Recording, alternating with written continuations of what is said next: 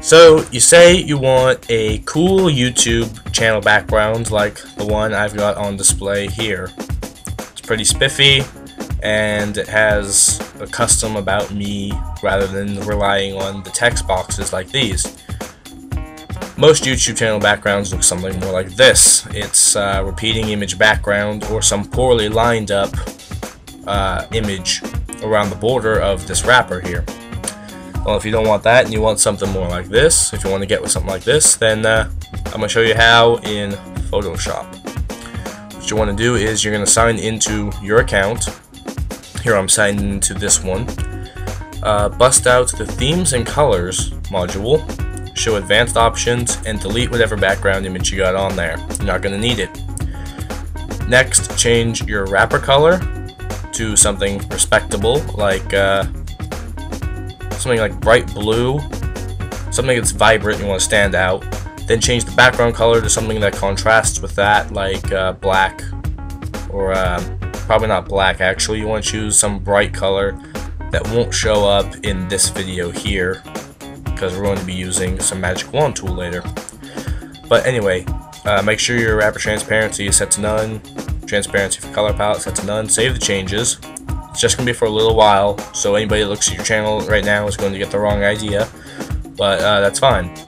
Now what you want to do is you move your cursor off screen, like way up there, right about here is good, and then on your keyboard up by the F12 button is the print screen button. Hit that after you've scrolled all the way up here. Then go into Adobe Photoshop and start up a new clipboard. That's 1600 by 900. I'm just going to go ahead and type in 2000 by 2000. That's what I normally start off my YouTube channel backgrounds with, is 2000 by 2000 panel. Just paste that right on there, and then you're going to bust out your selection tool, hotkey M, and just select across the top of your image. If you zoom in, you can see where exactly this top border here meets your background image, because anything that's white here is where your background image will start. So line it up exactly inside of the wrapper image here. Delete that, Control D to deselect, and do the same thing to the bottom of your image where all this other stuff is you don't need. Right across there. You can see I'm doing this at 3:20 p.m. Up arrow key to nudge that selection up and delete the image there. And this is just to get a template, sort of a guide map to where everything is from your image background to where it is on your channel. And you'll be seeing the full effect of that here in a minute. But because I'm on Vista Windows 7, a little bit of my start menu button pops above my taskbar, so I'm just gonna fill that with white because it matches my background image. Quite like that, and then move this up into the far corner there, and you see the scroll bar here does not affect your background image. It's placed to the side of it, it's not on top of it, so we need to delete that as well, just by nudging over and deleting. There we go. And now we've got the beginnings of what our channel will look like to us with our resolution and screen size, which is what we're going to aim for, so it looks good to you. Use the crop tool to crop out the exact width of your channel as it is now, and then just drag that button handle on down there, so that's far enough. There we have the exact width of our channel for the background image, and enough height to even the longest channels could probably fit in this height. If you have a especially long channel, lots of modules, you might want to go a little bit further, but that's not a problem for me.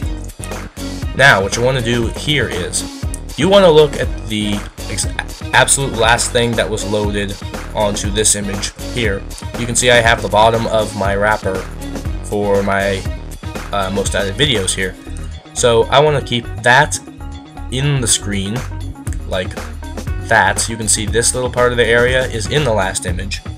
So as long as I kept that there, I have something. If I print screen again and paste again, I will have something that can sync up that image to the previous image and continue my channel further downwards.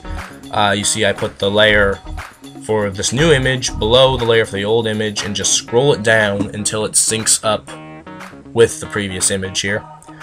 You'll be able to see in just a few seconds here. I've not passed it yet. Okay, there it is right there. So if I set my top layer to about 50% opacity and then zoom in, I can see where it all syncs up and just nudge my other layer until we've got the perfect image right there. And just change the opacity back to 100%. There we go. We've continued the image a little bit further downwards. Lastly, we need to scroll the channel down the rest of the way. Because I have a short channel, I can do this in just 3 images. If you have a long channel, again, you might need to do more than 3. Adjust your steps accordingly. But all I have to do is paste my 3rd image on there, delete this top bar here, like that. Doesn't matter if I get a little bit extra cut off because my channel is so short that anything else will just move along with it. So I just need to sync up this channel comment with the previous channel comment, which is Coco Rider. Sounds like a sweet job. It's a pretty good pun there. There we go. Now that that is synced up, I have my full channel and a little bit extra here. You just want to cut off anything extra you've got. In this case, it happens to be the taskbar because of the order I layered my images. Could be the taskbar, it could be your window bar at the top of your screen. Delete that, and then if you're on 7 or probably Vista 2, just get rid of this little puppy here. Fill that in with whatever color you chose for your background. I chose white. And then, lastly, of course, crop out this blankness so you have the exact, probably going to zoom in there, you have the exact dimension, zoom in a little more, the exact dimension, going to zoom in just a little bit left because everything has to be pixel perfect for this to be convincing. There we go, pixel perfect. You have your template for your channel in Photoshop. So I'm going to merge these layers together, just highlight them and Control E and rename this the template layer. And now, because I chose such bright, vibrant, bright colors for my window wrappers, I can just go W for the magic wand tool, select everything that is in blue, like this, and go ahead and delete that. And on a new layer, well, you don't need to delete it, I guess, but on a new layer I'm going to fill that in with red. There we go. And again, this is just to get a template, this is not the actual effect. And on the template layer, I'm going to select everything that is not part of that selection outside the bar. I'm going to hold Control Shift to click the image of that top layer I just put on top of that. That will, in addition to this outside, it will select the inside layer here. So if I fill in these little extra things here, like the icons, I will add that to my selection. And let's see if I missed anything else. No, looks pretty good. And if I right click, select inverse, and then on another new layer, I can fill this in with bright green. And now I have all of my modules layered out in bright green. Looks like I did miss a few things there. Just go ahead and delete that part. So with that, we've got our template for where we want to line up images to form a sophisticated special YouTube background. So from here, what I would generally do is, and from this point on, it's completely up to you and your design choices, but what I would normally do is create a new layer, filter, render some clouds, Control F, that looks pretty good there, and then I would go filter, distort, twirl this, good 200 degrees, maybe 300 degrees, looks pretty good. Then I would Control J to duplicate the layer, Control T to transform the layer, right click, flip horizontal, double click to save the changes, and then apply the let's go ahead and try difference. That looks pretty good. Difference blending option.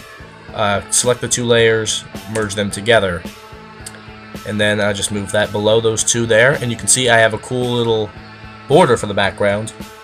And if you look on your template layer, you will see that this is where all of the videos are. So if I wanted to go on a new layer on top of that background layer and write like best videos, that'll change my font there. Best videos are that away. I could do that. Doesn't look half bad on my background. I was expecting it to look worse. But from there, you would just choose different options to add on top of this layer here that are based around your template you've got. So like down here in the About Me section, I know that this is where my About Me starts. Right here is where my About Me starts. So if I go here and create images that are fancy, that give my descriptions, quite like this here, if I go through and make all of these images for the About Me section, they will show up here, and then I would just delete this layer, of course not show this layer, so it would have cool images on top of my About Me. And then of course you would have to, from there, go on to your settings for your channel, edit, and just click off everything that you put in image form so that it doesn't show it twice and doesn't cover up your images with all this needless information you could easily put in pictograph form. And from this point on, it's pretty much just what you want to do with your channel, what you want to show that's all fancy. And I'll leave that part up to you. Again, this is just a tutorial for the method, not for the madness. So I'm just going to go there and put maybe brush tool, show off on this layer here, like pup rules, little cholo sign there, I don't know. Here we go. So there is my channel. File, save as, and because it's such a huge image, you can't be able to save it as a high quality PNG. You want to save it as a JPEG. Just choose channel name, I don't know, pup channel. But I already have one that I've pre-made, so I can use that one from this point on. What you want to do is cancel this. Go up to themes and colors. Choose a background image. I mean, this is pretty much standard fare for anybody who's chosen a background image. Anybody can do this part. And choose your JPEG. If you're saving as a JPEG, the maximum quality you're going to get out of it is 8, but you're better off starting with a 7. Because you can see here that the display is maximum of 256,000 bytes. That is a bold-faced lie. This channel, for RJ Waters 2's channel, this image is actually about 900 kilobytes. So it's about 4 times as much. So if it's under a meg, generally it will accept it. It doesn't appear to have accepted it here. Let me try it again.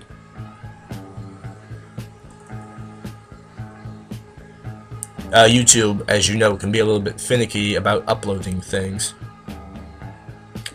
If not, we can always go in and actually give you a demonstration of saving your background image. Save as a JPEG.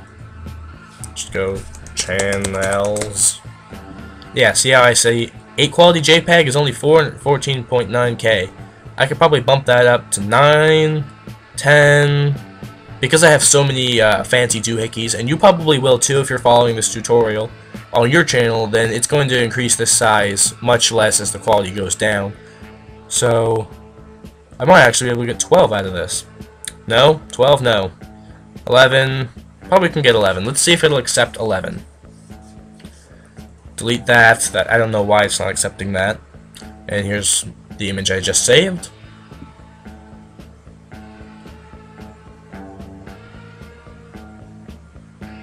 Crush fingers. Let's try saving the changes and refreshing the page.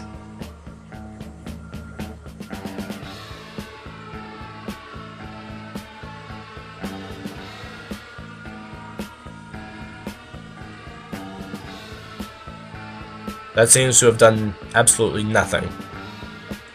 Maybe it hasn't accepted the image. So to remedy that, I will try a lower quality image.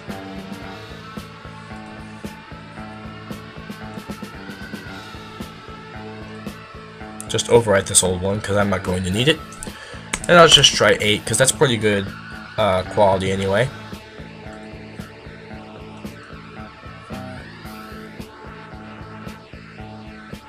And that seems to have been the problem. I was trying to upload too high of a quality of a video.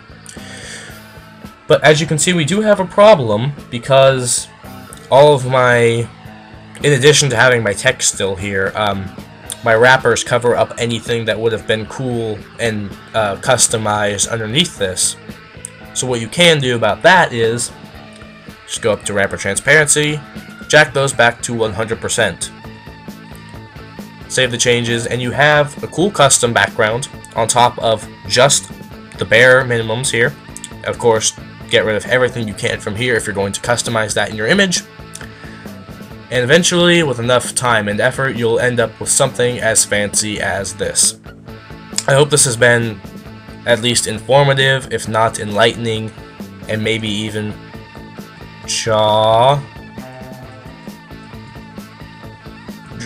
propping? But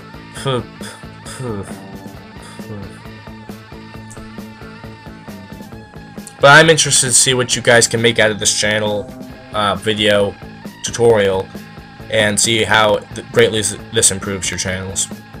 So good luck with that.